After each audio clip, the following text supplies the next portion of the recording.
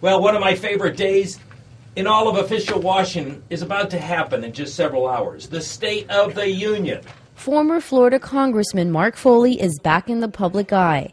He's been using his political voice on talk radio for over a year now. He toyed with the idea of running for mayor of West Palm Beach. Now he's reaching out to young Republicans. This beautiful public works project would benefit him. The only thing politics gave me was a chance to do things for people. Some in Palm Beach County have not forgotten the past.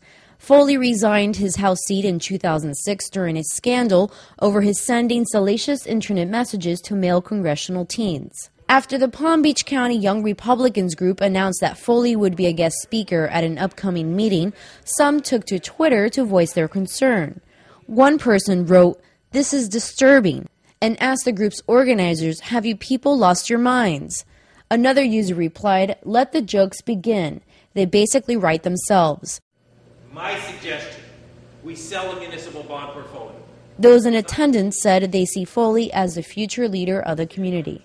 He was a good man, and he was good for the state of Florida, and he was good for our district when he was congressman. So I think we have to overlook, we all have iniquities that we have to overcome. Foley stayed very much out of the media spotlight during his hiatus. It wasn't until about a year ago he decided to reemerge in the political arena.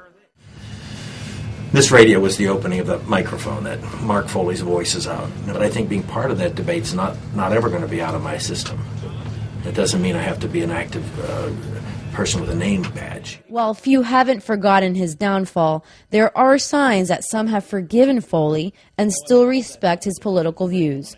Suzette Laboy, The Associated Press, West Palm Beach, Florida. I'm Mark Foley, Foley on Politics. Be right back.